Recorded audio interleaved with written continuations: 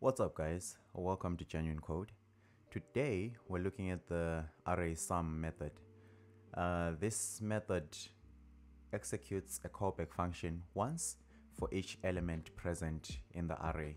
So if one of the elements or the first element that passes the test that is provided in the callback function, it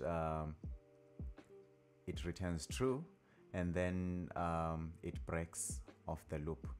So in this case we're looking for a number that is less than 20 inside the array, which we find a number. And now what we're going to do, we're going to console log the number that is found in the array that is less than the condition expressed or the condition that is being tested by the callback function. So let's run this and see what the result is.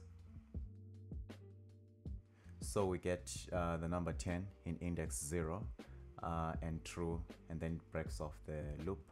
So if we change it to 40, the response that we're going to get will be 10 because it's the first number in the array that is less than 40. So in this case we have another array of students, and what we're going to do is to create a check availability function that will take two arguments, an array and a value that we're going to pass, so that we'll test it inside the sum method. So the sum method will take a callback that will have a value. I think we'll have to change this value to item so that we can test the value that we pass in the check availability method with the item that is inside the sum method. So let's check availability, and we look for Timothy.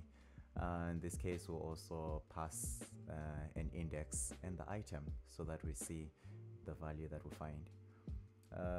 Yeah, let's see the response. So there we go, we've got Timothy towards the end of the array, and now let's look for Nazia. Nazia will be at the top, so what it's going to do, it will find Nazia and then break off the loop.